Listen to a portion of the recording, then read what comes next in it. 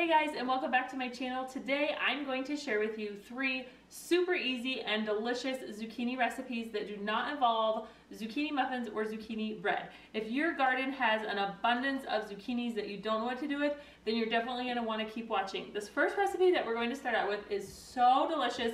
You're going to want to make it. What are we making today, Miles? Zucchini cake chocolate. A zucchini chocolate cake. This one is so delicious you won't even know there's zucchini in it. So let's go ahead and jump right in and get started with this delicious zucchini chocolate cake. Peek behind me carefully, take the knife, hold this, nope, on the other side, Okay, we're gonna cut off right here.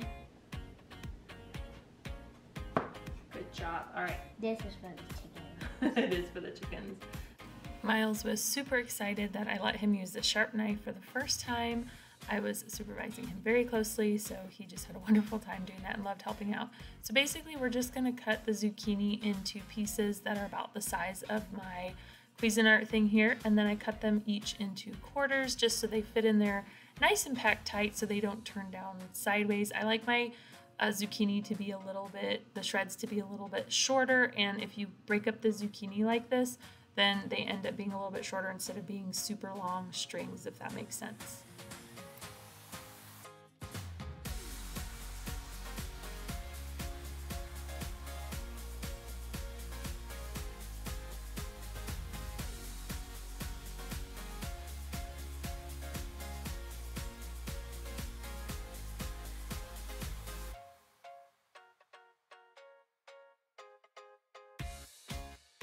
I'm going to actually shred way more zucchini than I need, so I'm just going to put it in the bowl as I do this. You can totally freeze zucchini shredded like this.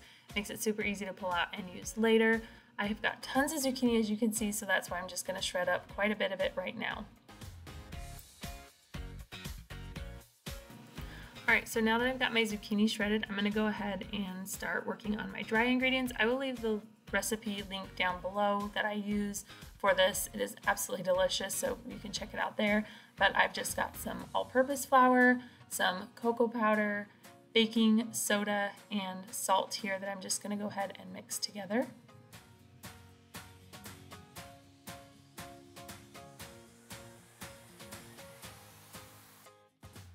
So my camera was not recording while we were mixing in the wet ingredients. We did the wet ingredients in a separate bowl.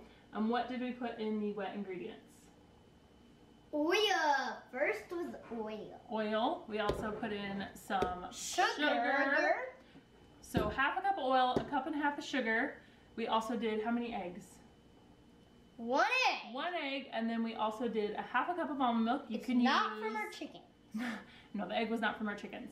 A half a cup of almond milk. No. You can use dairy milk. I just use almond milk because that's what we have, and I'm dairy free.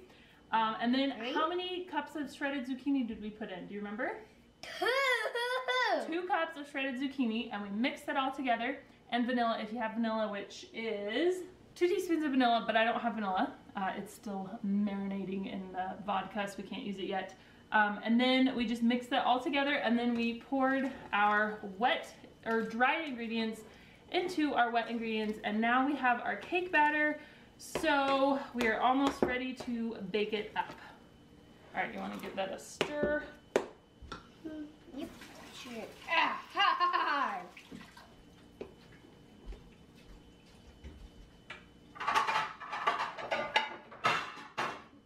That's hard to stir it, Mom. I've got a 9x13 baking dish here that I'm going to spray with some cooking spray, and then I'm going to spread my batter evenly in the pan.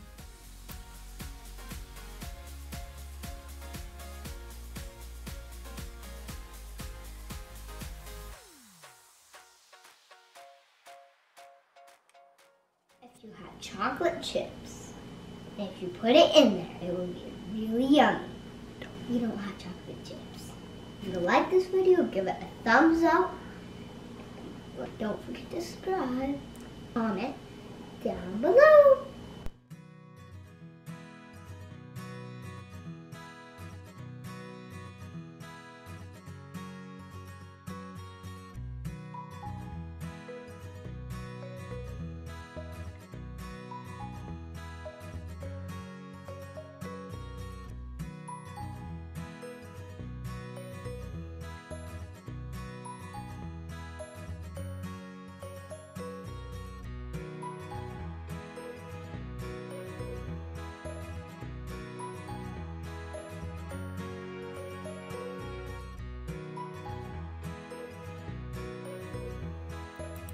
Bake this at 350 for about 25 to 30 minutes. I think mine took around 30 minutes until a toothpick comes out clean, and then let it cool completely before you frost it if you do decide to frost it.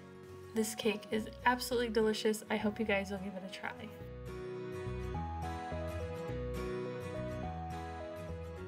I'm gonna take 5 minutes. Now you can frost this if you'd like, but it tastes really good even without frosting. Whoops, you missed your bite. No, I love put frosting on mine. We don't have any frosting.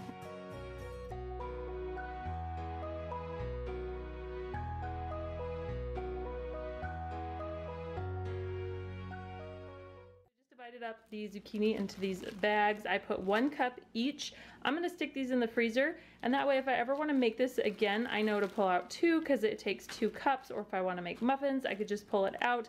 Also, I have another recipe that I'm going to show you here in a few minutes, what I'll do with these leftover shreds. So this is a great thing to do with your zucchini if you aren't quite sure what you wanna make yet, but you do want to freeze it. This is an excellent thing to do. So I've got some shredded zucchini here, and this works great if you pull it out of the freezer, or you can freeze it fresh. I just freeze tons and kind of put it in baggies, and that way throughout the year we can use it. But anyways, I'm going to be making spaghetti tonight, and I've got some peppers and onions that I've chopped up here, and then I'm using my shredded zucchini, and I'm just going to saute this till it's done, and then I'll add my sauce. And I used to just chop up the zucchini and put it in here and saute it, but I find that the little shreds just kind of blend in with spaghetti, and then the kids don't even notice that it's in there. So here it is, all nice and tender, and it's cooked down quite a bit. I don't know if you can tell. So now I'm just gonna add some pasta sauce to it. This is great if you're trying to do meatless meals because it kind of makes your sauce a little bit more chunky and more substance than just pasta and sauce.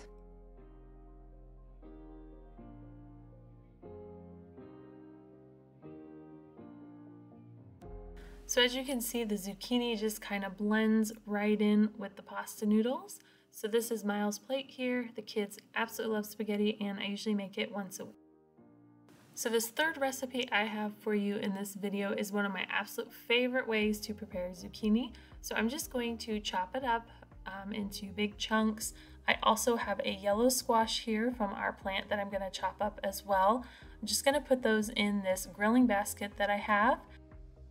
I'm also going to chop up a bell pepper. This is also from our garden, and this little purple one here, one of our plants only does purple bell peppers, so I'm gonna also chop that up as well.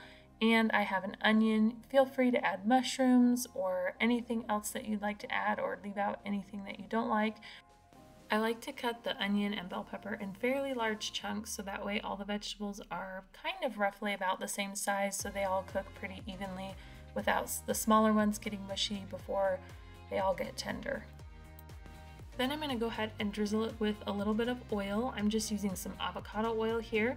And then for seasonings, you can season it with whatever you have. I'm just using some Trader Joe's everyday seasoning and some garlic powder. I also add a little bit of salt as well. I just change up the seasonings each time I make it depending on how I feel, but you can just use salt and pepper if you'd like. Just feel free to add whatever seasonings that you like.